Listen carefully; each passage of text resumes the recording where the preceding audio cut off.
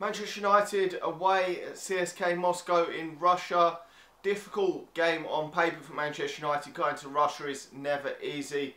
Cska Moscow, not the best of sides. Obviously one of the lesser teams in the Champions League. But you can never take these sides away from home that lightly in the Champions League. And Manchester United go into this with another injury problem, with Marouane Fellaini not travelling with the squad to Russia, which, to be honest, if Paul Pogba was fit, it wouldn't be a problem for me going into this game. And I've never been Marouane Fellaini's biggest fan. Most people know that, but it does limit our options a bit in the midfield.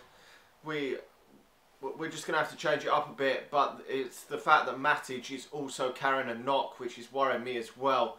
That is two more midfielders that are potentially in danger of, well, Fellaini's out of the game and we don't want Matic to really get injured further, so that is a bit of a worry there in midfield.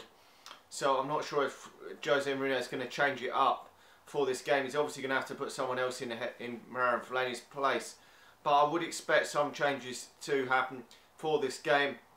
I would expect him probably to change it up a bit at the back. Obviously David Hare will be in goal.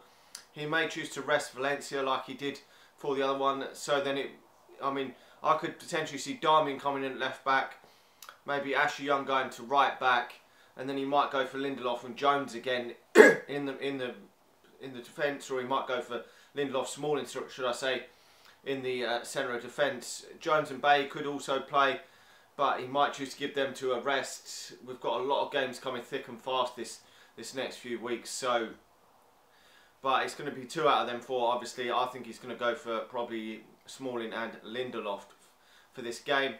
Then the midfield is where it's really tricky, because with Matic carrying a knock, is he going to risk Matic in this game? I'm not too sure what pitch we're playing on there. Away in Russia, hostile atmosphere as well. And if we do risk Matic and he gets any sort of bad injury, then Manchester United are fucked, because we were without Paul Pogba as well.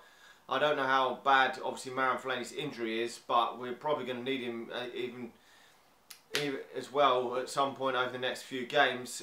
So, personally, I'd probably go for Carrick and Herrera in midfield, just in case Matic gets injured. Now, I don't want to take these too lightly, because I think Manchester United really need to go there and at least get the 3 points in this game, because we really need to get this group over with as quick as possible. This is a group that Manchester United should be winning quite comfortably, to be honest, but Cska Moscow did win their last game away from home at Benfica, so they're no absolute muppets, but I can see changes there. Martial will probably come back in for Marcus Rashford for this game. They seem to chop and change. Mkhitaryan will probably keep his place in behind Romelu Lukaku, and then probably Juan Mata out on the other hand side. So I would expect changes, but I just don't know whether it's worth risking Matic in this game if he's to get injured and maybe miss the Liverpool game and games like that. They're coming thick and fast, because we've got mostly away games coming up.